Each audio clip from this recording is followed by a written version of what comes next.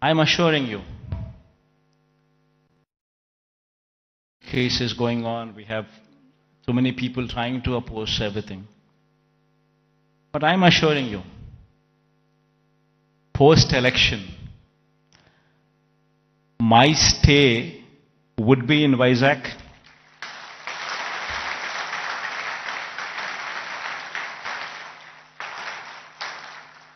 In fact, my swearing-in ceremony also would be in Vizag.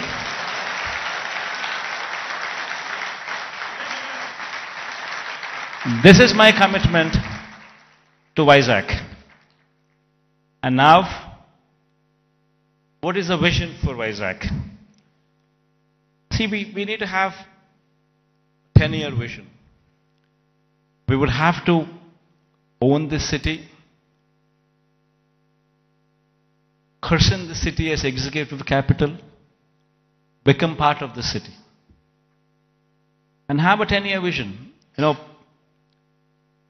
we need to have a roadmap which is workable, which is doable. It cannot be a roadmap where we just dream big, but yet achieve nothing, because it is impractical. Not so. We need to have a practical solution, we need to have a practical approach, and we need to have a vision which is realizable in 10 years' time.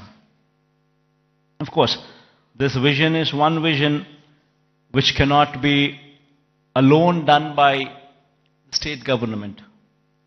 It would have to be the state government, it would have to be the central government, it would have to be a PPP model, it would have to be encouraging private people also to become part of the vision.